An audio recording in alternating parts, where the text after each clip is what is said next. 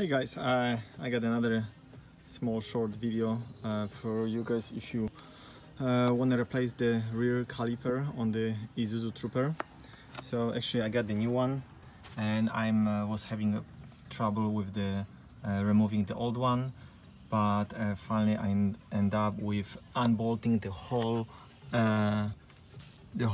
caliper instead of removing those brake screws. I couldn't remove one of it.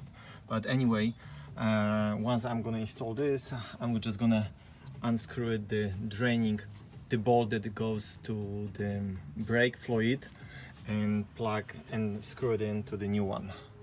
So I'm not gonna show you exactly how to do it, but basically that's the new one.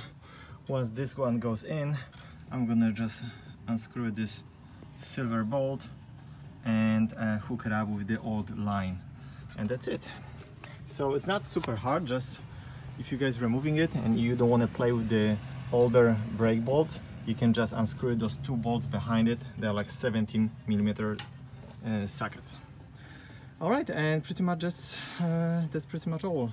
If you have guys any questions or comments, let me know, but it's really easy basically. Alright, thanks for watching.